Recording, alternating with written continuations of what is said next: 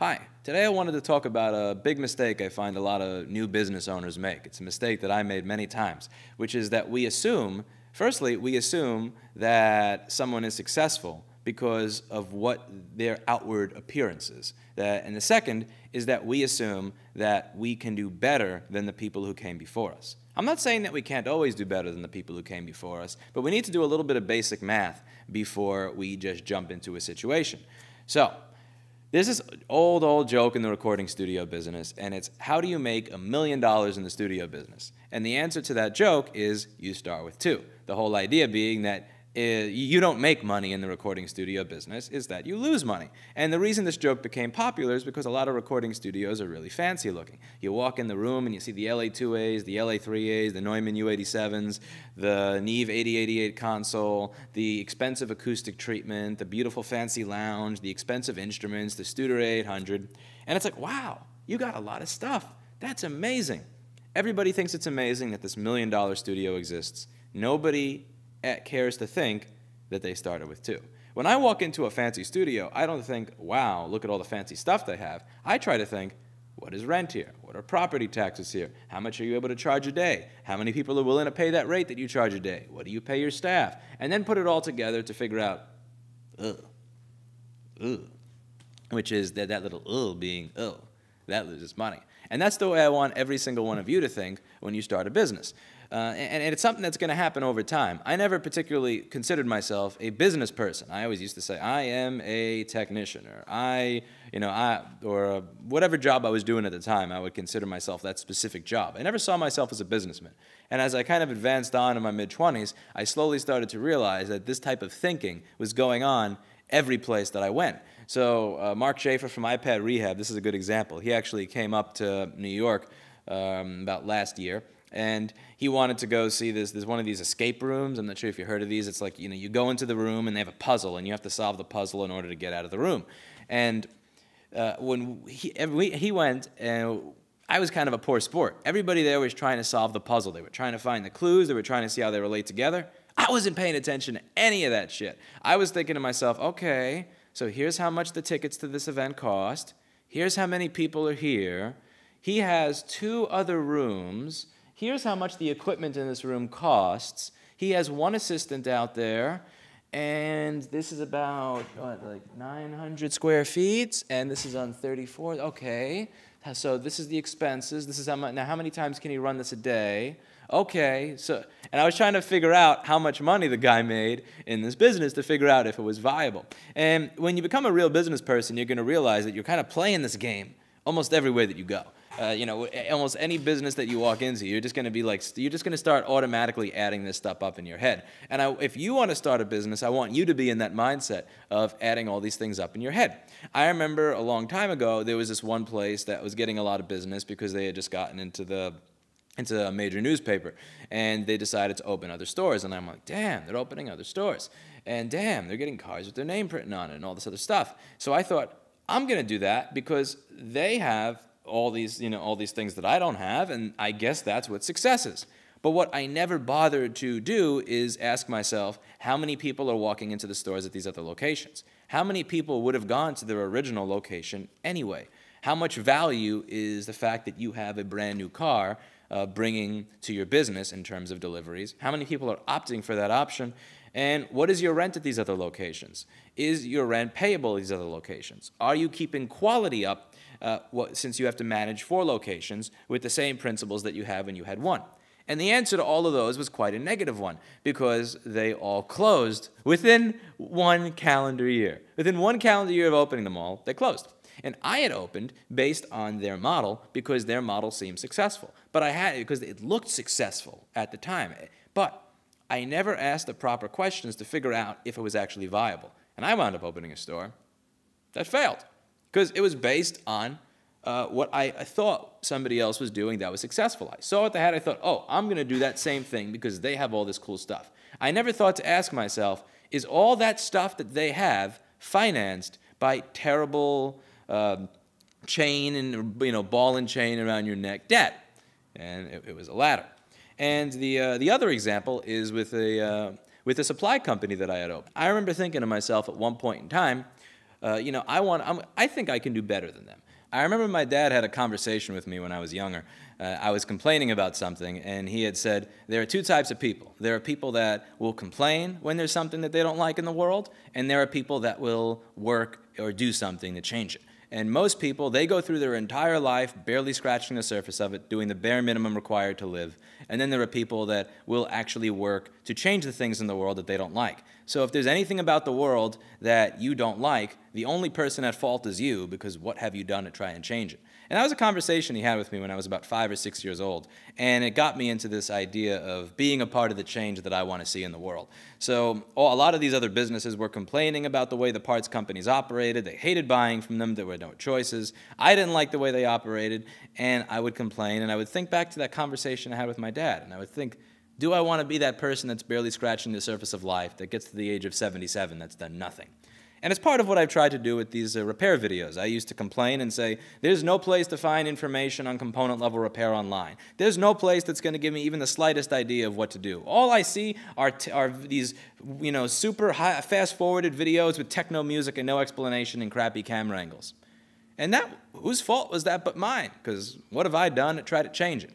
And that kind of motivated me to upload 200 or 300 board repair videos in long-form format. And that motivated me to also start this supply company about 7 years ago that sold, wholesaled laptop LCD screens to other stores and also to end consumers. I didn't like that a lot of the supply companies that existed sucked. They always sold incompatible screens.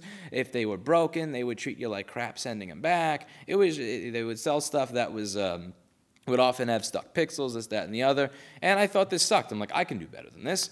And I put my money, and also I put a lot of somebody else's money where my mouth was, and that company completely failed. I realized after a period of time that what I wanted made some sense, but when you actually put the numbers together, it does not. Firstly, in order to get sales volume, I needed to sell where I was making maybe a profit margin of between 1% and 5%. That does not allow me to hire people who will tell the difference between products or care. When you're making profit margins between 1% and 5%, you're really limited in how nice you can be to the customer. So, for me to offer you a return label immediately and then overnight you a new one, I thought that was something that you should do. You should take responsibility for the customer experience. But can you afford to do that on the 1% to 5%? So you raise profit margins a little bit, and then, hey, nobody wants to buy. So while I thought, and this is one thing I'm going to get into later, well, I thought that this would be valuable because a lot of people said, I really wish that somebody would start a company that did X, Y, and Z. When I started a company that did the same thing that everybody else did, it was not viable unless I treated people like crap. And then when I finally started doing X, Y, and Z, which was treating the customer better, having a higher standard, a bar for the customer experience, all the people that said that they wanted that actually bought from everybody else. Because the reality is, saving that $5 or $7 was far more important to them than knowing that they could get an overnighted replacement if something didn't work right, knowing that it would come in a double box package so that it wouldn't break rather than a fucking envelope, knowing that I would be pre-testing it and plugging it in before I sent it, knowing that they were going to get a part that was actually cross-compatible and not wrongly advertised as such because somebody who doesn't know what the hell they're doing is just copying and pasting from a spreadsheet. What I realized is that actually was not worth an extra $5. And one thing that happens with if you're asking your friends or family about business ideas, and this is where people that you know and your best friends can be complete and absolute fucking bastards, is that they will tell you what you want to hear. They're going to be supportive because people think, as a friend, I need to support what my friend is doing, or as a son or as a father, I need to support what my family member is doing. So they can say, oh yeah, that sounds like a good idea. Oh yeah, I think you should get into that. Oh yeah, I think you do a great job of that. And they say all that shit. And then you take out the $50,000 loan or the $100,000 loan to go in business, only to realize that all those people who said that's a great idea would not be willing to spend their own money at your business. And this is one of the things with capitalism that one of the things that I like about capitalism is that the market will dictate what is valuable and what is not valuable. So all these people saying, I think this is a good idea, at the end of the day, it's a good idea if people are actually willing to pay for your product or service. And Eli the computer guy gets a lot of crap on his channel for being mean and being a wise ass and blah, blah, blah. But one of the things that I like about Eli, and one of the things that I'm making a leap here, and he can correct me if I'm wrong, is that I feel like if his best friend came to him with an idea that he thought wasn't the best idea, he's not going to pat him on the back and say, yeah, I think you should go for that. I'll be supportive. I feel like he would just tell him, no, that's terrible. You're not going to make money doing this. Here's why I believe you're not going to make money doing this. That's a stupid fucking idea. Don't do that. And then that they'd be able to laugh and have a beer. A lot of people are going to tell you that they think that your idea is great. When you're, oh yeah, you should get into that and be supportive because they think it's cool. But even your best friends, your mother, your father, your aunt, your cousin, your wife, your husband, they're not going to tell you when your idea sucks, when your idea is not viable, and when they're not going to crunch the numbers in their head. And even if they do, very often they're not going to tell you because they're afraid that you're going to react poorly.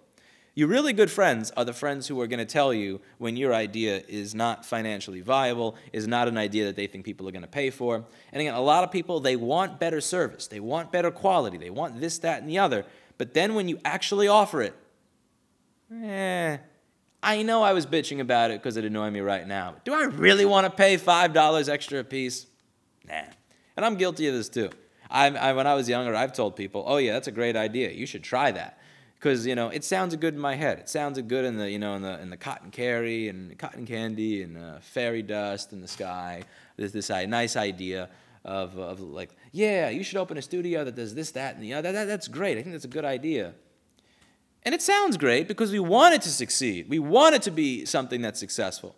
But in reality, if people are not willing to pay for it, it ain't successful. And this brings me to a restaurant that I've been talking about in a lot of these videos that I do. There's this place that I've called the real estate agent. It costs anywhere between $40,000 to $60,000 depending on when I call. There's this restaurant, and it goes out of business every 6 months to a year. It's on my way from the walk to the store to Union Square. Every single 6 months to a year, it goes out of business. Sometimes it's a small little hipster coffee shop with sandwiches. Sometimes it's just a health food store or a healthy sandwich shop, stuff like that. And what happens is this. The place is too small to be a fancy, large restaurant that gets a lot of people and makes a lot of money. However, it's also just too large to be one of those hole-in-the-wall, $4,000 to $10,000 a month places that can rake in money but still pay their rent. Because, you got those small burrito places, those small sandwich places that are like $6,000 to $12,000 a month, and the owners can profit off that. And then you got the nice fancy restaurants that are in the $40,000 to $60,000 rent range, and they can profit off that. This one is just in that range where it's slightly too small to be a nice fancy restaurant or house a lot of people, but it's also much too large to have reasonable rent. Again, it's going to be in that $40,000 to $60,000 range. And every single year, somebody with this human hopefulness comes to this restaurant and thinks, I'm going to open here and I'm going to make money. Somebody was open here before, right? And they always think to themselves, somebody was open here before, right? You know what they never think to themselves? Why did they fucking fail? Why are they not here now?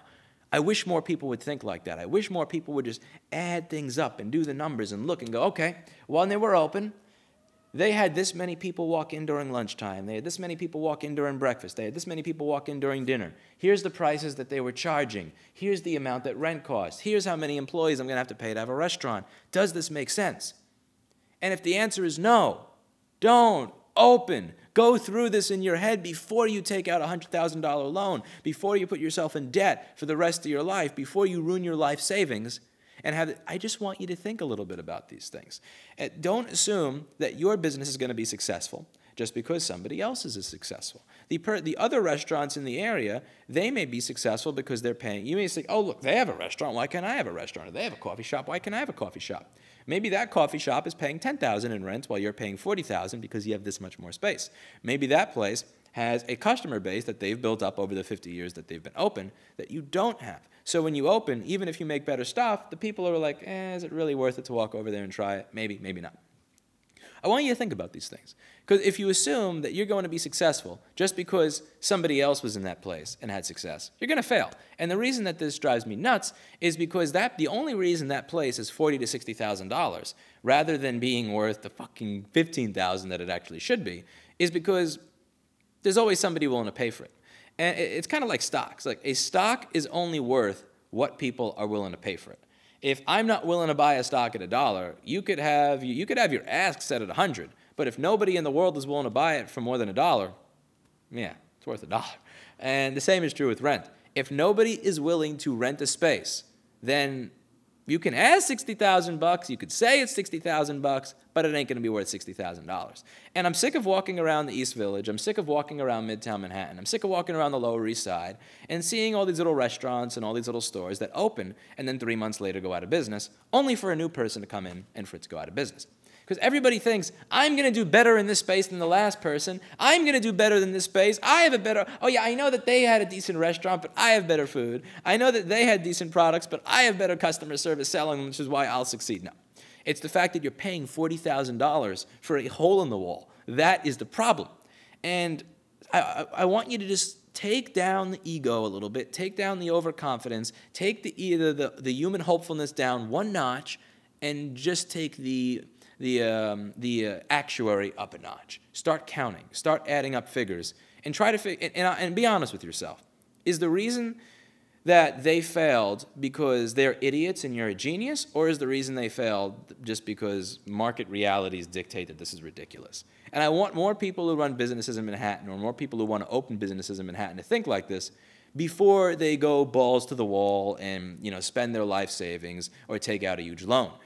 Because here's the thing, the rents keep going up and up and up and up, and the city keeps charging more and more and more in property tax, which encourages the landlords to make the rent go up and up and up. But the thing is, this would not be sustainable. This could not continue to happen unless people, how do I put this? This could not continue to occur if people simply did math and then said, you know what? No, I'm not taking that space. I know it's open and it's a nice location, but fuck that. That's a tiny space and that's $60,000 a month.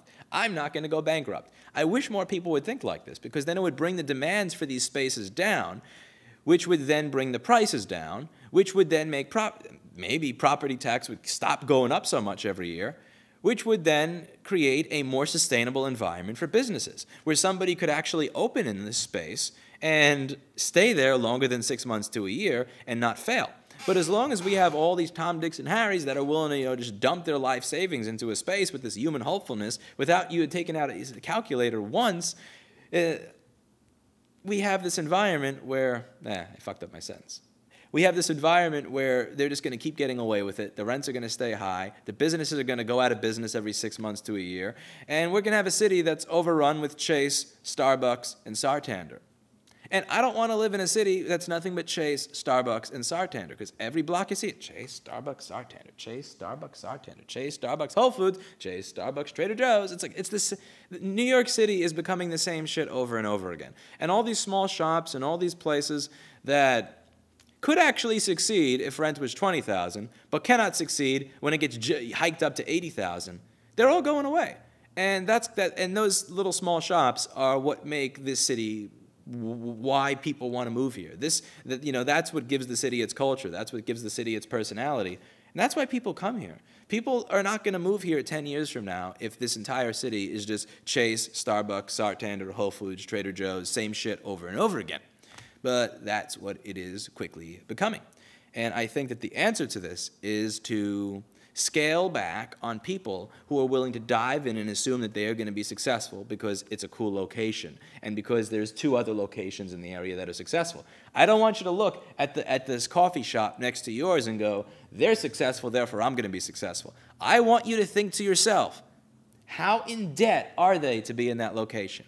How far in debt did they, the same way I opened a shop because I saw this other place opening a bunch in the same area. I thought, I'll open a second one. I never thought to myself, how many hundreds of thousands of dollars in debt did they go to look successful?